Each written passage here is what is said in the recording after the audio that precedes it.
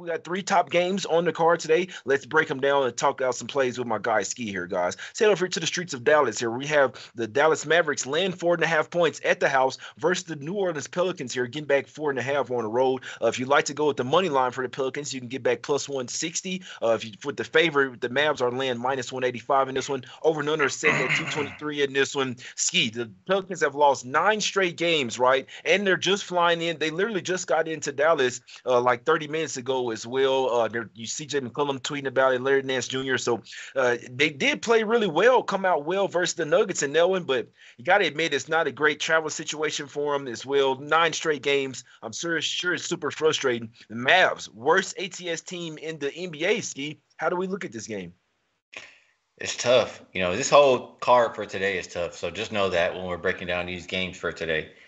Pelicans, like you said, they've lost 9 games in a row. It's extremely tough to go and try to catch this falling knife. I know they've gotten a little bit healthier now. You have Brandon Ingram back in the lineup. So maybe, he can be the boost that they need to send them in the right direction, but I will not be putting my money on it.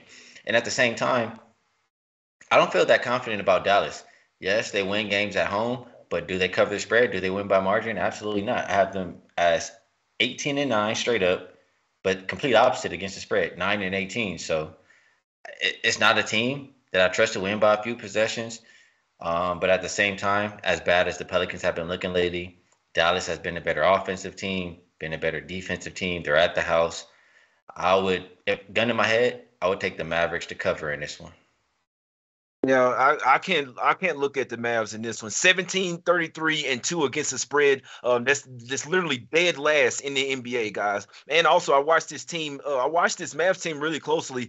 Luka is starting to get really frustrated playing with these guys. I think he's really starting to settle into them. Obviously, I mean, they're really mincing Brunson, but even then with the rest, Luka's getting really frustrated out there, guys. So as a guy that watches the Mavs really closely, me personally, I wouldn't bet them anytime soon. Maybe they get out on the road and get some camaraderie or whatever, built that together. But this is a horrible spot, in my opinion, to bet the Mavs. Now, is it a good spot to bet the Pelicans, in my opinion? No, it's not, especially with the travel situation. I probably would get there with the Pelicans if they actually had like a normal routine, but who knows? Maybe this new routine can get them off that 9-game lose streak, because the normal routine has not been working for them boys, man. But Mavs are in the spot that I'd like to fade.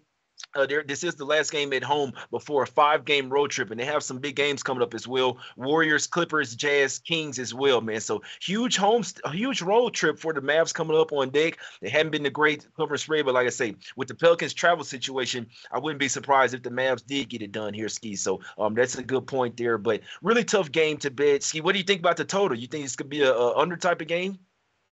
Well, if I look at, both these teams, the last 5 games, I have the Mavericks playing at the second slowest pace, Pelicans 18th, Pelicans the third worst offensive rated team, and both teams kind of mediocre on defense. I'm not sure how I feel about this total. I do know the Mavericks have went under 5 of their 6 games the last 2 weeks, but if I look at the home road splits for both of these teams on the season, I have a combined 34-19 to the over.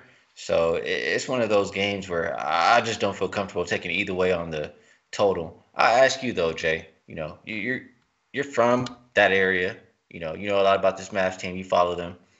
I just saw a report where they said pretty much everybody can go except for Luka. Like, how do you think that makes them, or how do you think that affects them as a team moving forward as far as winning games and covering the point spread? Yes, I do. I think it affects him. I think it's already affected him. This team is not good. It's Luka and everybody else. He just had to go out for 53 points to beat the Detroit Pistons.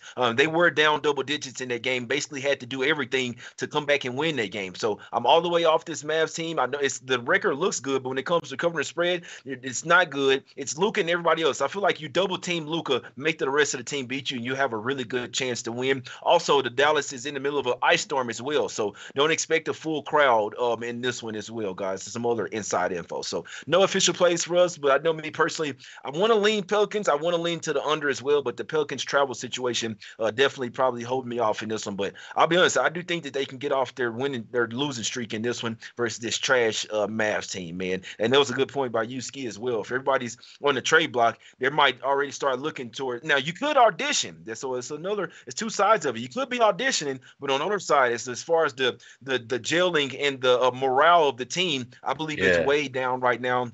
And Luka he's really starting to realize that this team is not that good, guys. So.